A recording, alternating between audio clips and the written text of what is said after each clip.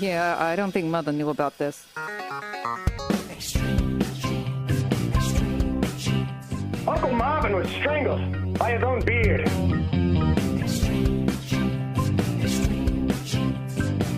Yep, never saw it coming.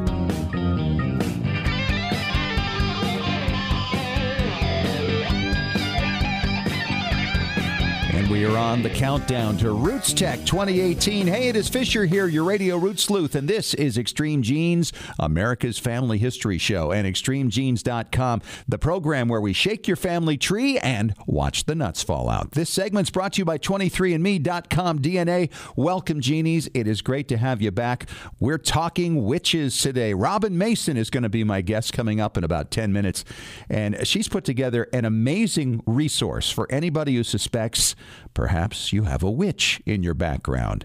And she's got the resources to help you find out more about them, perhaps when and where they were persecuted, what happened to them, what was their fate, did they escape, were they executed? Robin talks witches coming up in just a little bit.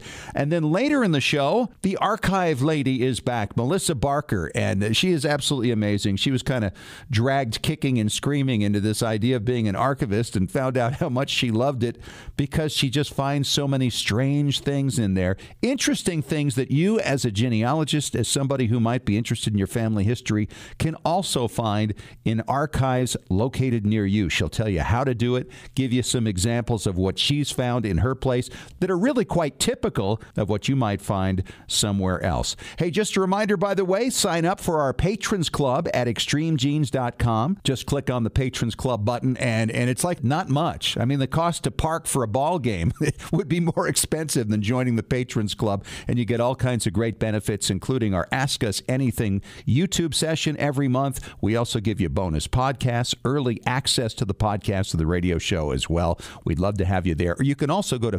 patreon.com/extremegenes. And right now it's time to head off to Boston, Massachusetts, and talk to my good friend, the chief genealogist of the New England Historic Genealogical Society and AmericanAncestors.org. Very difficult to fit on a business card. It's David Allen Lambert. How are you, David? I'm doing great. We're watching the snowfall here in Beantown on this wintry day. And we're getting close to spring training, so this is just kind of the last of it, right? The truck just left 2 days ago. Did it? From Fenway Park. Okay, yeah. For your Red Sox. Very nice. Yeah. Well, let's get on with it with our family histoire news today. Where do you want to start?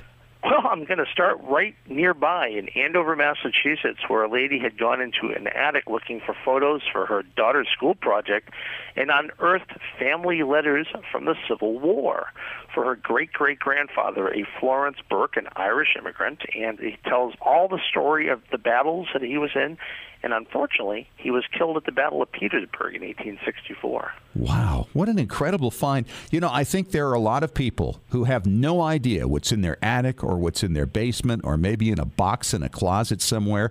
Wouldn't it be great to kind of capitalize on all that material, make people conscious of what might be there, and inspire them to go up into the attic and see what they come up with and share it with folks? And we're going to have to talk about this on our Facebook and on our Twitter accounts there, David.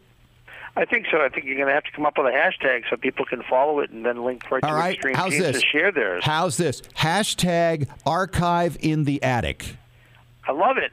All right. So that's what we're going to do. Go look in your attic, see what you find, and then let us know, okay? We'll use that hashtag archive in the attic. I'm going to start with my own tonight. Okay. Sounds good. All right. What else do you have, bud?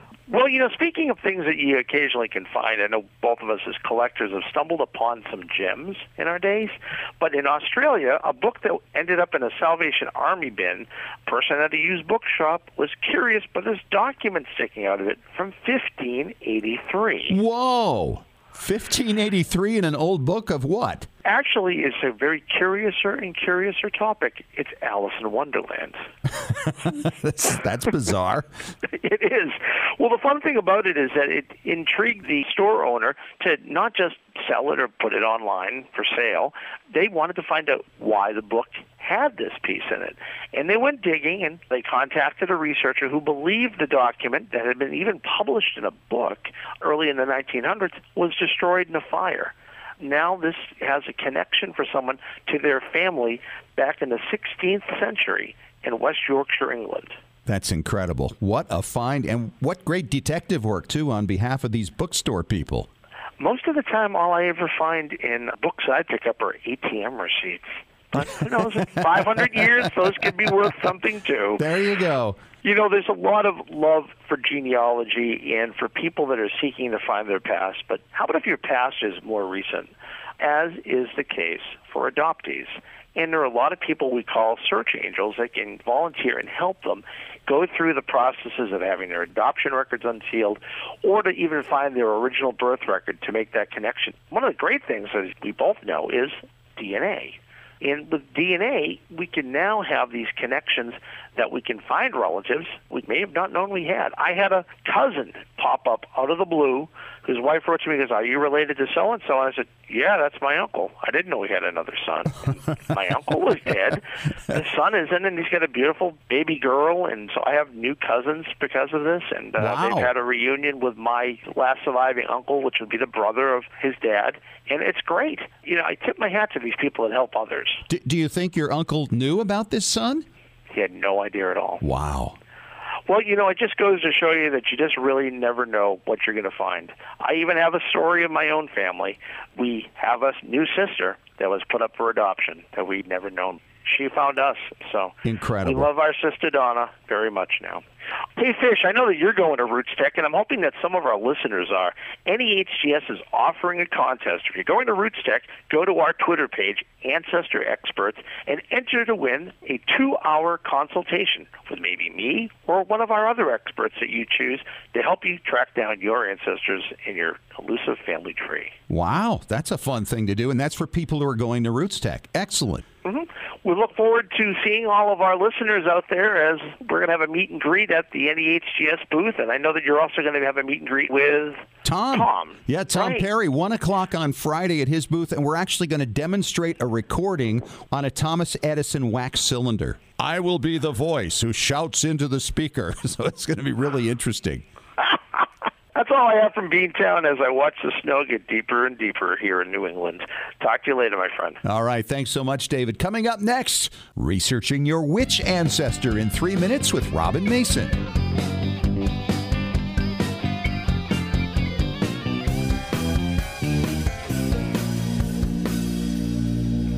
Hey, Genies, it's Fisher, and whether you're new to family history, a seasoned pro, or you've simply missed the event in years past, now's your chance to connect at RootsTech. It's the world's largest family history conference. Now, you can join everybody for 4 days of discovery and make connections to your past, enjoy world-class entertainment, interactive booths, and hundreds of hands-on classes. Listen to celebrity speakers like former Olympic gold medalist Scott Hamilton and Brandon Stanton, the founder of the Humans of New York photo blog, and Henry Louis Gates Jr., host of the hit PBS show Finding Your Roots. Purchase your 4-day RootsTech pass today and save over $80 on a regularly priced pass. Learn the latest about DNA, explore recently released record sets, and interact with exciting technology. You can join the excitement and the fun. Discover your family. Discover yourself. Discover RootsTech. RootsTech 2018, February 28th through March 3rd at the Salt Palace in Salt Lake City, Utah. Register at rootstech.org. Extreme Genes is sponsored in part by 23andme.com, a personalized genetic service that helps you understand what your 23 pairs of chromosomes, your DNA, say about you. 23andme.com gives you a snapshot view of your DNA with more than 60 detailed reports on your health, traits, and ancestry, plus tools to explore and compare your DNA with family and friends. 23andme.com is the first and only genetic service available directly to you that includes reports that meet FDA standards. Here's how it works. Order your DNA kit from 23andme.com. Provide your saliva sample from home and mail it back to a CLIA-certified lab. Then you'll be notified when your reports are ready online. You'll also receive ongoing reports as new genetic discoveries are made and as 23andme.com is able to clear new reports through the FDA. See why more than 1 million people are experiencing their genetics with 23andme.com. Order your DNA kit today at 23andme.com. nbsp.com. Hi, Genies. It's Scott Fisher, host of Extreme Genes, with an invitation for you to join our brand spanking new Extreme Genes Patrons Club. Now, the Extreme Genes Patrons Club is where, for as little as $1 a month, Genies everywhere can take advantage of Extreme Genes rewards, such as early access to our latest podcasts, members-only bonus podcasts, acknowledgement on extremegenes.com, and special monthly live online question and answer sessions with well-known family history experts. Catch visits with genealogy stars such as David Allen Lambert, photo detective Maureen Taylor, DNA expert C.C. Moore, and many other experts and storytellers. If you find yourself craving more stories, more ideas for digging up your dead, more inspiration, the Extreme Genes Patrons Club is for you. The rewards start at just $1 a month. Find out more now. Just go to extremegenes.com and click on our special Extreme Genes Patrons Club link at the top right. Or go to patreon.com/extremegenes.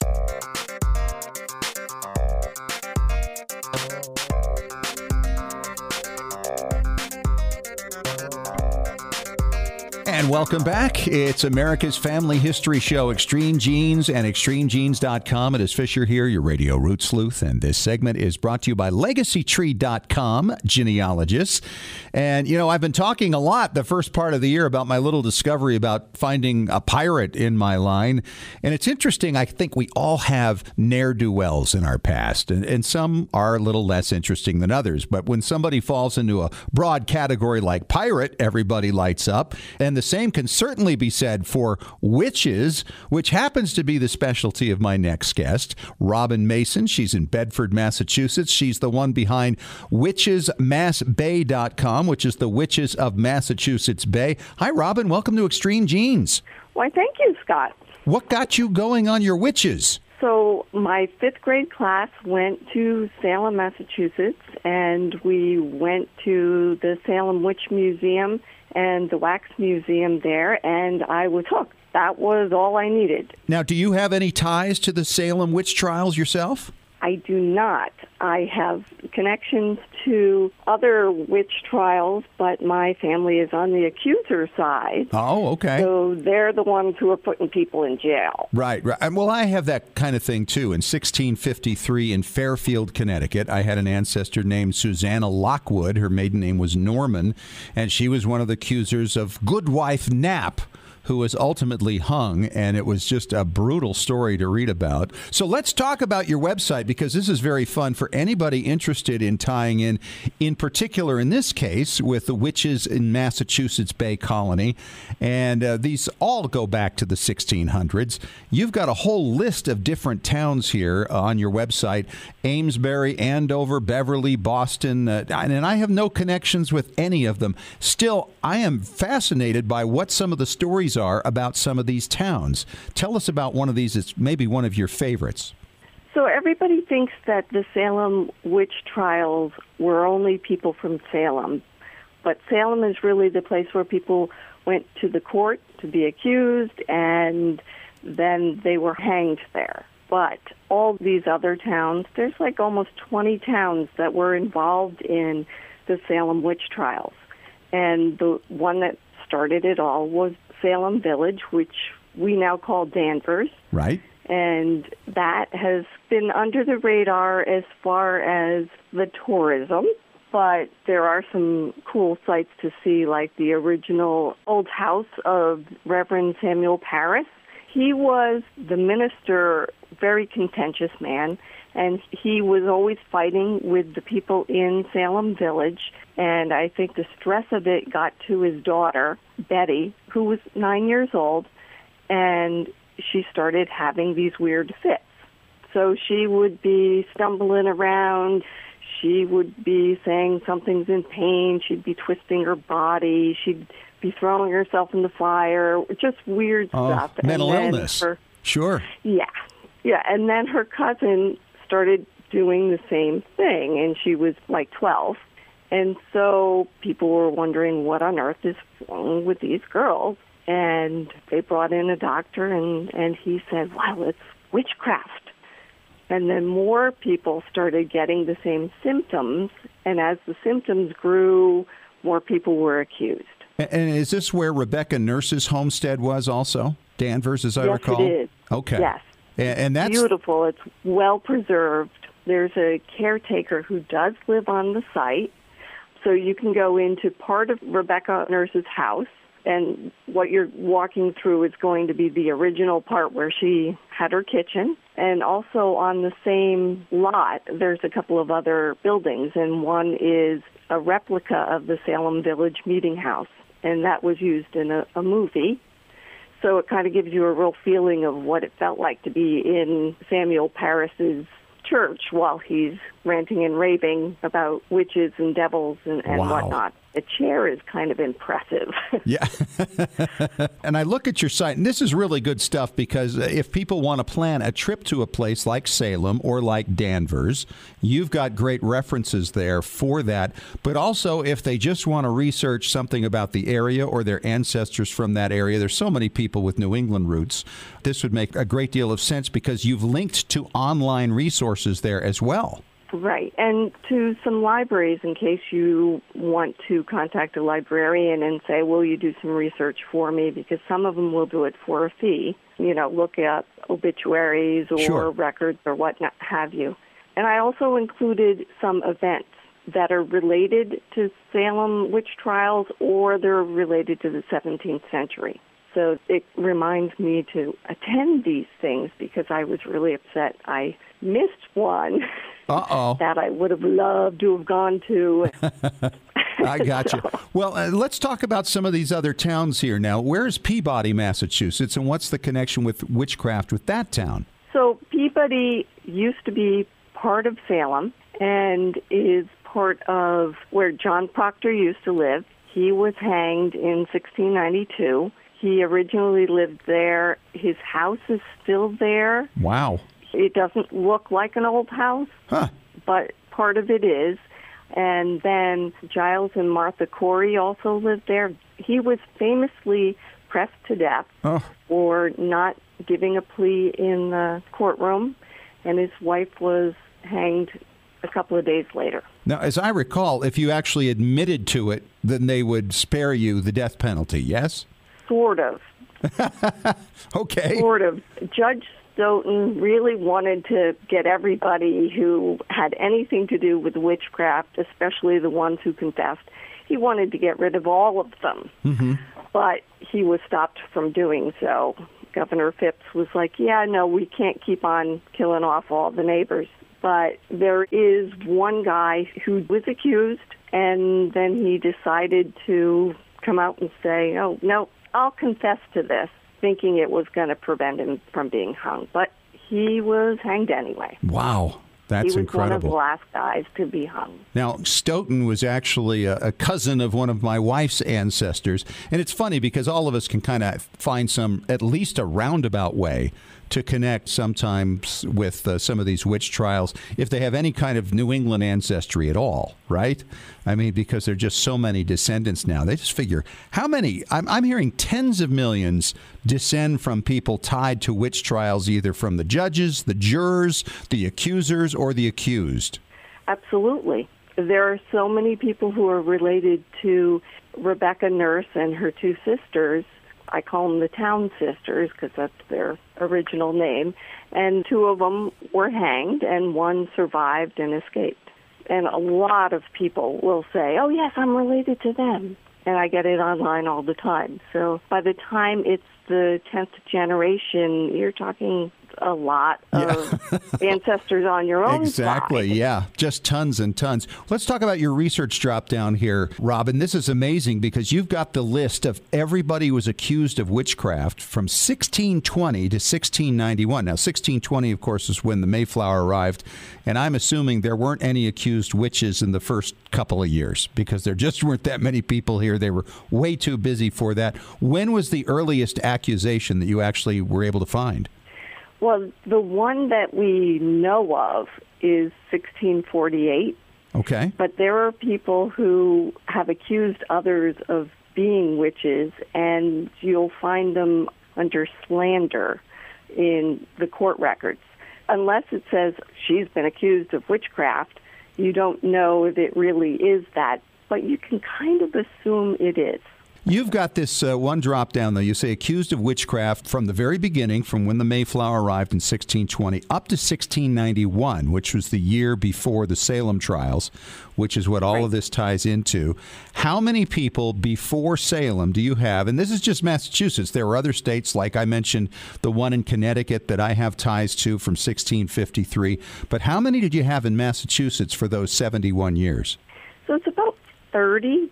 Although some people would go higher. It depends if you, count Hugh Parsons was there a couple of times, and on this list you'll see people who were accused and actually hanged in Salem. So Susanna North Martin, she was accused in 1669. Well, she was hanged for it in 1692. So a couple of people show up a few times, and Bridget Oliver is who we call Bridget Bishop from Salem in 1692.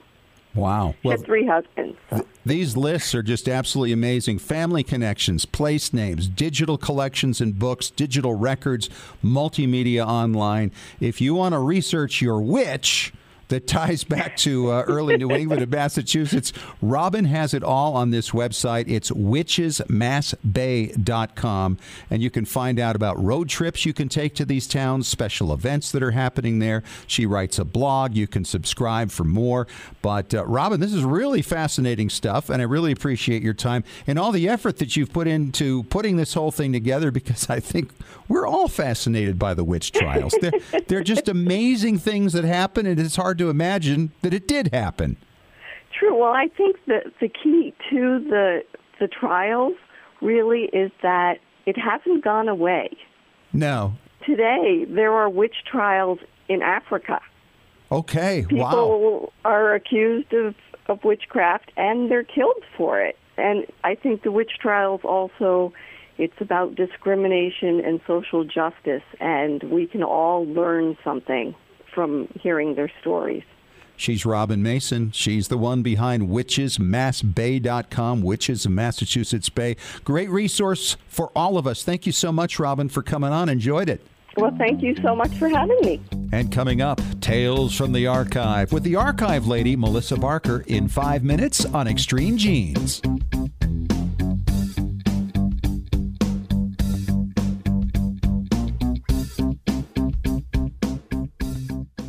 Scientific studies have proven that youth who know even a little bit about their family history perform better academically and have a greater sense of personal confidence and stability. Genealogy is its own incredible superpower that arms our children with super strength. But how do you get your child or grandchild interested in studying their family history? That kind of stuff is just for grandmas, right? Not anymore. ZapTheGrandmaGap.com leaps the generation gap in a single bound. Author Janet Havorka provides you with useful and timely advice on helping the young people in your life become engaged in their own family history. Janet has an entire collection of books to inspire the young and the young at heart in fun, interactive ways. She also offers creative tips and advice on her blog and in her free weekly newsletter. Stop by ZapTheGrandmaGap.com today to sign up for Janet's free email newsletter with 52 weeks of easy tips, free downloads, and order your set of resource books and workbooks.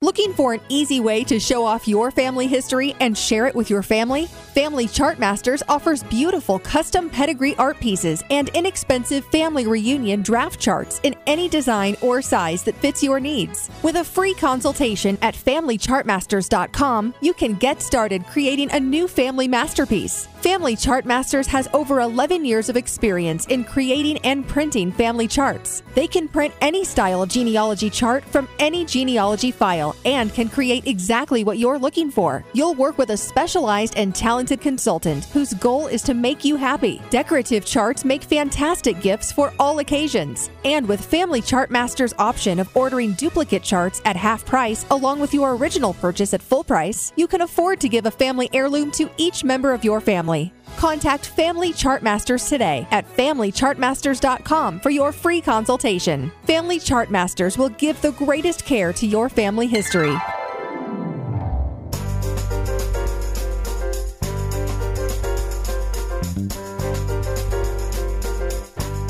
Hey, It is time to talk archives at America's Family History Show, Extreme Genes and extremegenes.com. It is Fisher here, your radio root sleuth, and this segment is brought to you by FamilySearch.org.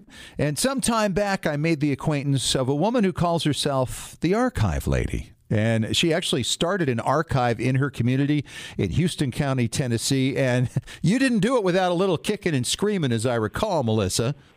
No, I was I guess you could call me a reluctant archivist, but I wish I'd have found this job about 20 years ago because I absolutely love it. Isn't that crazy how it works? Well, you know, when I say archive, I think there are a lot of people who, they cringe. It's like going to the school library and having to go through books and documents. But I will tell you, that is where the genealogy gold is sitting in many cases. And, of course, you've been on the show many times before, Melissa Barker, and we have talked about some of the incredible things that are available there in archives, not only where you are, but obviously across the country. And that's kind of why we do this segment, is so people can understand what is possible. And you're always finding new things, not only within your community, but within the archive that you may not have even known you had. So where do you want to start this week? I'll tell you what, let's start this week with some Houston County School Minute books. Now, wait a minute. Are school minute books something we can get anywhere? It depends on if they were saved, but most of our local school boards kept minutes of their meetings. And a lot of times and in many areas, they have been kept over the decades, and they are actually chock full of information about our ancestors that actually went to school, taught in school, and believe it or not, you can find information in them about your ancestors that didn't even go to school. Really? Now, why would that be? Well, because in school board minutes, everything is talked about the schools, and especially if you can get a hold of school board minute books before the consolidation of schools in the 1960s and 70s. Because before then is when we had the one-room schoolhouses that were dotted all over in our communities. Right. Now we're down to just the 2 or 3 or 4 in the whole county. But those little one-room schoolhouses, you know, it took a lot of people in the community to keep them going. And so you can find your ancestors that didn't go to school that actually maybe worked for the school system. Maybe they delivered coal to the local one-room schoolhouse and they had to send in an invoice to get paid. Wow. So that's the kind of thing that's in there. Any of it kept in like a diary style? Yeah, school minute books are usually in some of those big, you know, books that we see all the time, and they're by date, and you can look them up, and each meeting is dated. For instance, I have an example here on July the 3rd, 1908. This is one of my favorites. It says, all teachers shall be instructed to prohibit dogs from staying or prowling about the schoolhouses while school is in session. So the rules were mapped out right there, and this is because the local school board set them, right? Exactly. And can you imagine being a teacher and part of your job is making sure the dogs aren't around the schoolhouses? I mean, don't you have enough to do? You would think. Well, what does it say about some people individually in some of these records that you've got?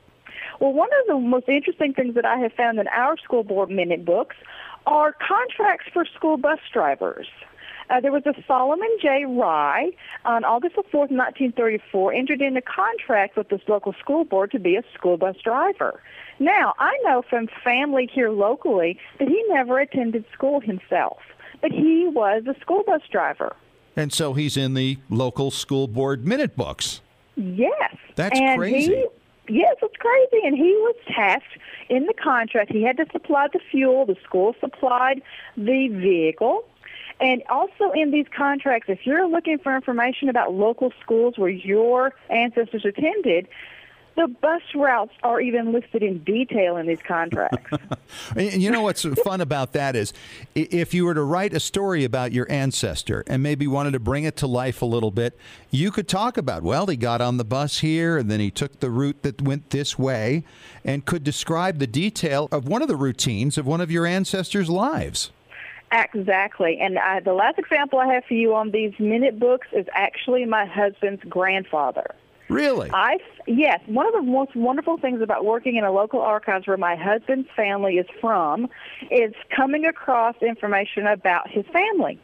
And his grandfather, Conley Stringfield is his name, on November 14th, 1941, he was paid $3 for working on the local Stewart School. Okay, and that was something, of course, you wouldn't have known, and probably he didn't remember himself in the old days. Exactly, and guess what? He did not go to school either. So you're finding people who never went to these schools, and yet they're showing up in the school board minute books. Another example of what you can find at local archives wherever you are. So what else have you come up with lately, Melissa? We actually had a couple of wonderful donations of records. We get donations of records from people all the time, and that's where lots of genealogy gold is found. We had a lady come by, and she brought me some books, and she said she had been at an estate auction, bought a box of books, and these two particular books were in the box. When I got to looking at them, they were diaries. Oh. And I thought, oh, great, diaries, some juicy stuff's going to be in here. And so when I opened them up, they were different. These were work diaries for a Priestley E. Clark. He worked for the L&N Railroad, which is the Louisville and Nashville Railroad. And his diaries dated from 1935 to 1938. And it was just his jotting down his daily work, what he did every day. How fun is that? That would be a great diary to find. Have you found any family members related to this person? Actually, our county mayor is a Clark, and he is related. How about that? So have you had him over to look at this? He actually has looked at them and has found them extremely interesting. And the entries are only like one-liners. It'll say, like, went to Danville to repair the trestle, went to Clarksville repairing steps at the foreman's house. But the most interesting thing, and you know me, I love to get to know my ancestors. I want to know what they had for breakfast. Yeah. And in the back of his diary, it lists his wife, who is Zella Clark. Okay. And it lists his shirt size, his hat size, and his shoe size. Wow. Well, that's kind of unique stuff. And, you know, some people who may have the bigger picture of family history and go, well, how's that fit on my tree? This is the detail that really brings some of these people back to life. It's the Lazarus effect, right? Exactly. Now I'm trying to figure out how I can connect my own ancestry to Priestley Clark. Yeah, so I can claim these records. You want to know this guy even better. What is the relationship, by the way, between Priestley Clark and your mayor? A great uncle. A great uncle. Did he know him back in the day? He did not. He passed away before he could know him. All right. Real quick, what else have you found lately? We got about a minute to go here. Okay, the last one is kind of a sad thing, but it tells you that everyone has a story to tell. We had some records donated on a Cliff Anna Wright, and her father's name was Cliff, and her mother's name was Anna, so she's Cliff Anna. She was born in 1934 and died at the age of 18 in 1952. But there's a whole box of records that were saved. And she graduated from high school in 1952, and in the box is a scrapbook, there's photo albums, there's letters to her best friend talking about her wishes and dreams for the future, and her acceptance letter from St. Thomas School of Nursing in Nashville that she received 2 months before she died. And what did she die of? The death certificate actually says cause of death unknown. Oh, well, hopefully you can find some family that will be benefiting from those records. That's incredible. It is, and it goes to show you that our archives are full of wonderful records that are just sitting there waiting for genealogists to discover. Exactly, and that can be anywhere in the country. You've got one near you, and that's why archives shouldn't make you cringe. They should kind of get you excited. It's like going through Grandma's closet, the way I look at it. Absolutely. She is the archive lady. She is Melissa Barker. As always, Melissa, great having you on the show, and we look forward to talking to you again. Thanks, Scott. And coming up next, it's time to talk preservation with Tom Perry on Extreme Genes, America's Family History Show.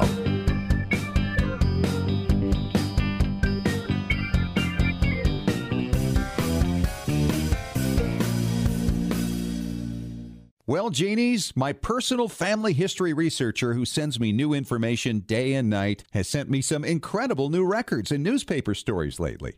Hi, it's Fisher, and the name of that researcher, by the way, is myheritage.com. It's the hardest working service in genealogy, looking for records of your family 24 hours a day, 7 days a week. Yes, even while you're sleeping. How does it work? MyHeritage uses hundreds of algorithms to match your ancestors to over 5 billion records from around the world. world, and with 97% accuracy. That means no more wasting time figuring out whether or not a match really is a match.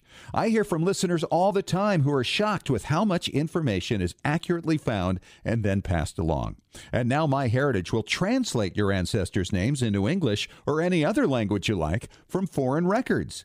In fact, it works with over 40 languages. No one else does this. Whether you're a beginner or seasoned researcher, you need myheritage.com. Extreme Genes is sponsored in part by 23andme.com, a personalized genetic service that helps you understand what your 23 pairs of chromosomes, your DNA, say about you. 23andme.com gives you a snapshot view of your DNA with more than 60 detailed reports on your health, traits, and ancestry, plus tools to explore and compare your DNA with family and friends. 23andme.com is the first and only genetic service available directly to you that includes reports that meet FDA standards. Here's how it works. Order your DNA kit from 23andme.com. Provide your saliva sample from home and mail it back to a CLIA-certified lab. Then you'll be notified when your reports are ready online. You'll also receive ongoing reports as new genetic discoveries are made and as 23andme.com is able to clear new reports through the FDA. See why more than 1 million people are experiencing their genetics with 23andme.com. Order your DNA kit today at 23andme.com. Legacy Tree Genealogists is a proud sponsor of Extreme Genes. Based in Salt Lake City, Utah, near the world's largest family history library, we've been working with genealogists all over the globe since 2004 to track down records, find your ancestors, and the stories that bring your legacy to life. We also analyze DNA test results, help you join lineage societies, and find missing cousins or heirs to property. Legacy Tree is the recommended research partner of MyHeritage.com and is the world's highest client-rated genealogy firm. Call us toll-free at 1-800-818-1476. Call now or register online to get a free estimate. Learn from our free genealogy tips on our blog at legacytree.com/blog. Even experienced researchers can benefit from our proven and experienced staff of specialists who can bring new approaches to old problems. Legacy Tree Genealogists. We do the research. You enjoy the discoveries. legacytree.com.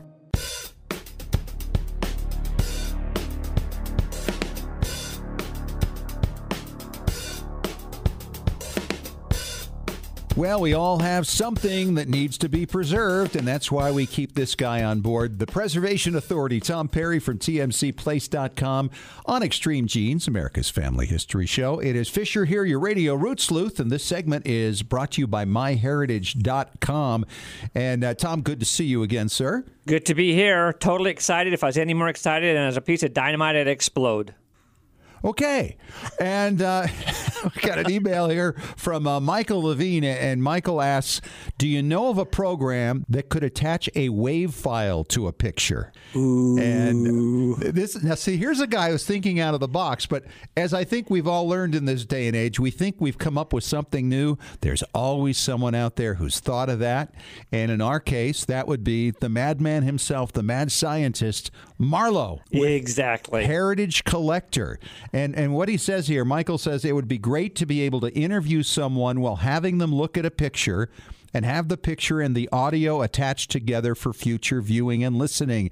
And that's exactly what Heritage Collector does. Oh, it's absolutely perfect. So many different ways. Just like one of the examples let's talk about is you can make up a calendar and have a photo of grandma or whatever and have a QR code in the corner. Anybody with a smartphone can just shoot the QR code and it'll bring Aunt Martha talking to you, telling her story, describing what this photo is or a group of photos.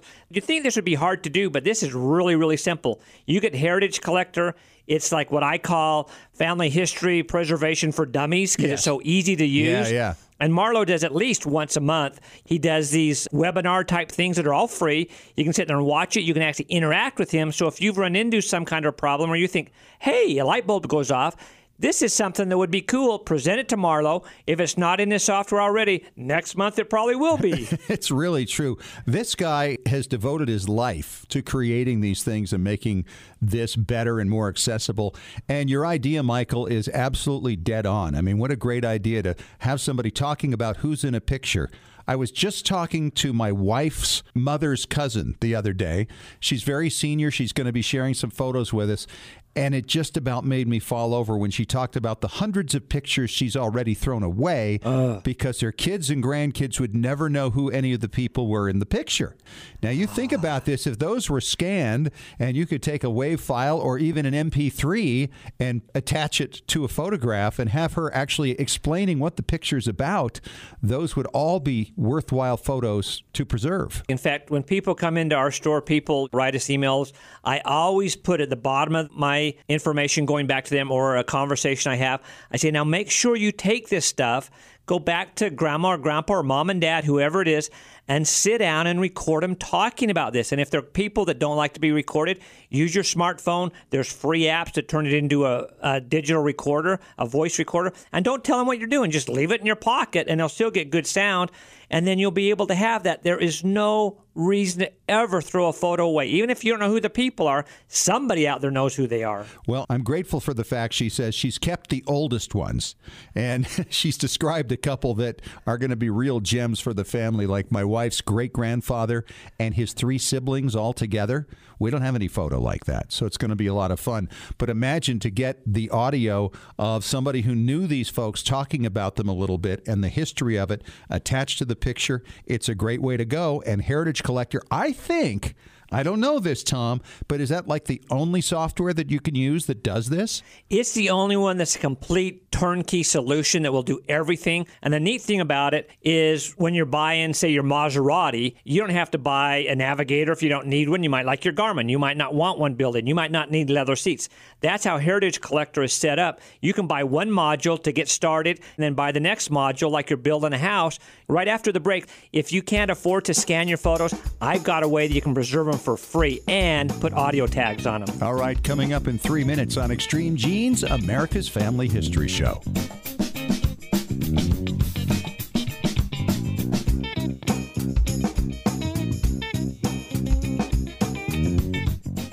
Looking for an easy way to show off your family history and share it with your family? Family Chart Masters offers beautiful custom pedigree art pieces and inexpensive family reunion draft charts in any design or size that fits your needs. With a free consultation at FamilyChartMasters.com, you can get started creating a new family masterpiece. Family Chart Masters has over 11 years of experience in creating and printing family charts. They can print any style genealogy chart from any genealogy file and can create exactly what you're looking for. You'll work with a specialized and talented consultant whose goal is to make you happy. Decorative charts make fantastic gifts for all occasions. And with Family Chart Masters' option of ordering duplicate charts at half price along with your original purchase at full price, you can afford to give a family heirloom to each member of your family.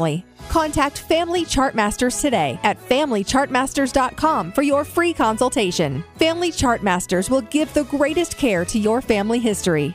When was the last time you heard your grandmother's voice or saw your family enjoying life back in the 1950s or 60s? If the reason is you haven't known what to do with your old recordings, videos, and films, here's your answer. The Multimedia Center in Salt Lake City. We brought in a video project to the Multimedia Center, and overnight they duplicated it to DVD so we could meet our deadline. The Multimedia Center, 2870 East, 3300 South, Salt Lake City. Open Monday through Friday, 10 to 6. Call 801-483-1717 or go to transferduplication.com.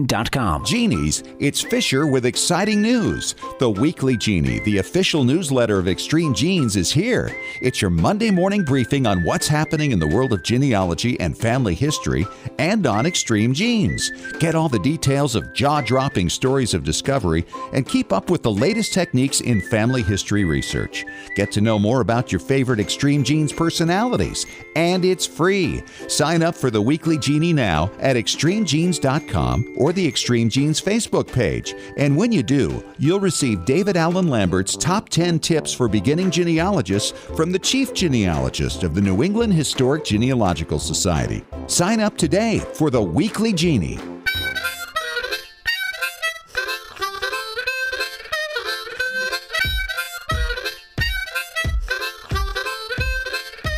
Hey, Hey, we're back for our final segment of Extreme Genes, America's Family History Show for this week. My name is Scott Fisher. I am your radio root sleuth, and we're talking preservation with Tom Perry from tmcplace.com. And Tom, we're talking about this email we got from Michael asking about attaching a WAV file to a photograph so people can actually describe what's in the picture. And he was wondering what software might do this, and we recommend Heritage Collector. We should mention, by the way, we have no interest personally in Heritage Collector. Nope. We're just big fans of this particular software. Yeah, we just love Marlo and the work that he does. It's incredible what he has done for this industry. What I was explaining before, so many people want to do a slideshow. It's not really that expensive. However, if you have no budget, you have no budget. If you've got a smartphone, a video camera, anything, all you need to do is set it up on a little tripod, get out the pictures, and hold them down so they're showing on your device, whether it's your iPhone or whatever, and hold them in front and talk about them. Then take up the next picture and talk about it. Take up the next picture and talk about it.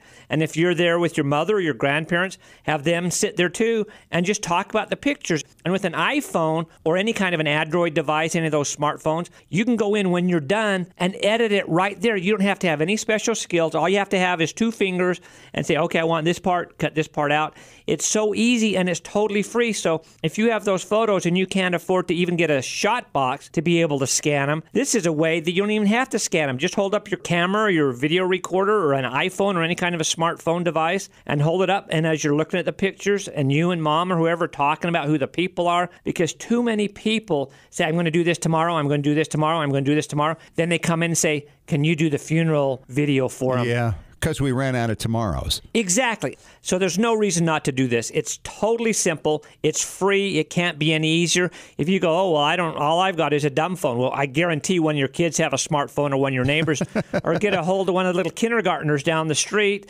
and have them come and do it for you. Isn't that funny how easy it is for the kids who grow up with it? They just understand. I get calls from my grandson. He's 6 years old. They're wired different. They are wired differently. That's exactly. Another thing, I got an email just the other day from Leanne Evans. She has some 8mm old movies that she wants to have scanned, but she doesn't want any titles or anything like that. She wants to do it herself. This is basically the same kind of thing. All you need to do is get your digital file. Then once you get your digital file, just set up your camcorder and talk into it and say, hey, this is this, this is this, this is this. And it makes it so easy. In fact, if you can afford the top-of-line shot box, the most expensive one they have is only $200, you can put your photos in there, set your camera on the top, and put it on video mode instead of photo mode, and then just keep changing the photos and talk about the photo, then move it, talk about the photo, move it, talk about the photo. So you've got all the photos recorded, you've got the narration down on it, and you might even want to make up some little cards. You might want to write Our Christmas Vacation 1976 and put those in with the photos. So when you're going through the photos, not only is it a reminder to you, oh, now we're coming to Christmas 1976, it's a great title. It makes it so easy and it's almost free. Yeah, absolutely. And just a reminder, by the way, coming up, RootsTech, we're going to be demonstrating an old Edison recorder on a wax cylinder in the expo hall. And that's going to be at 1 o'clock on Friday, March 2nd. So this is going to be a lot of fun at Tom's booth for TMC Place. Yep, we'll be there. We'll have the Extreme Gene stuff there. I'll have one of my employees that just, he's only 16 years old, but he is so into this old stuff. And he's shaving them, getting them all ready, and it's going to be a lot of fun. All right, Tom. Good to see you again. Talk to you next week. My pleasure. Hey, we covered a lot of ground today. And if you're listening on radio and you missed some of it, well, catch the podcast. We post it every Monday at extremegenes.com, TuneIn Radio, iHeartRadio, and iTunes. It's easy to find. And you can also join our Patrons Club. It's your chance to support the show for less than the cost of a breakfast at McDonald's each month. We give you bonus podcasts, we give you early podcasts, and a monthly Ask Us Anything session on YouTube. So we'd love to have you be part of that. You can also sign up for our weekly Genie newsletter. It is absolutely free. Just find the link at extremegenes.com. Hey, and don't forget to sign up for RootsTech. It's coming up real quick in Salt Lake City, Utah. Go to rootstech.org. Talk to you next week. And remember, as far as everyone knows, we're a nice, normal family.